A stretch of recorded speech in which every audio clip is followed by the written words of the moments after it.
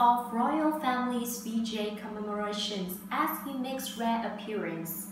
Prince Philip is the first senior member of the royal family to have marked the 75th anniversary of VJ Day with a rare appearance alongside with several other veterans.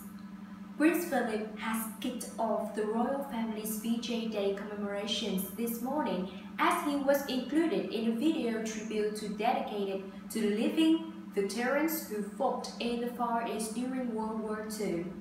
Two pictures of the Duke of Edinburgh were included in the video titled Then and Now, created by the UK Government Department for Digital, Culture, Media and Sport (DCMS) in collaboration with the Bobby Legion. A black and white snap portrays Prince Philip as a member of the Royal Navy in the 1940s. The second snap was taken earlier this year when the Duke carried out a rare engagement at Windsor Castle. This video tribute shared on social media is also being broadcasted on large screens spread across the country to thank all those who contribute to bring to an end World War II. The Duke of Edinburgh, who is currently staying at Balmoral with his wife, the Queen, was in the eye of the storm 75 years ago. Prince Philip had graduated from Dartmouth as a member of the Royal Navy upon the outbreak of World War II and spent the following 5 years on active duties.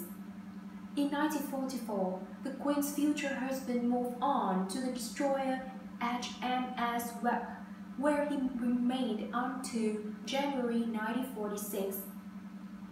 On August 15, 1945, the Duke was on board for the signing of the Japanese surrender. The video tribute to Philip and other veterans was highly praised on social media.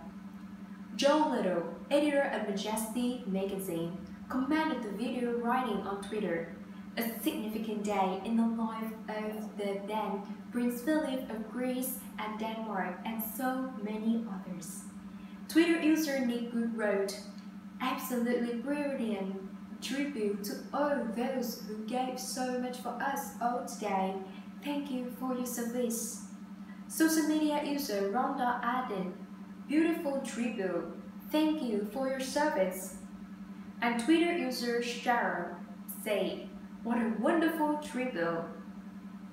Prince Charles, Camilla, Duchess of Cornwall, and Prince William are involved in today's Fortnum commemorations.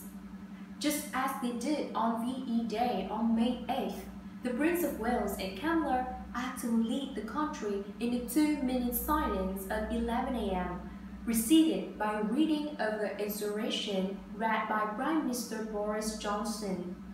To mark this poignant day, the senior royals are leaving their Scottish home in Brickhall and heading to the National Memorial Arboretum in Staffordshire.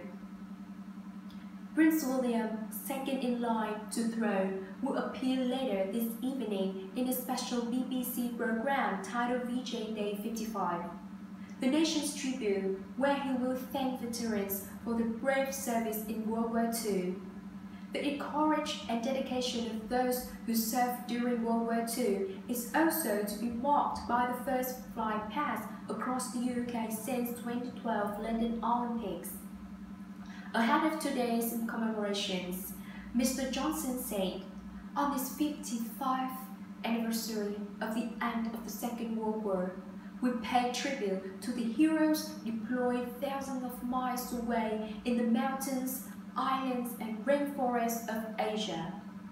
Unable to celebrate the victory in Europe and among the last to return home, today we recognize the bravery and ingenuity of those who, in the face of adversity, restore peace and prosperity to the world. Their immeasurable sacrifice changed the course of history, and at today's commemorations, we take the opportunity to say what should be said every day. Thank you."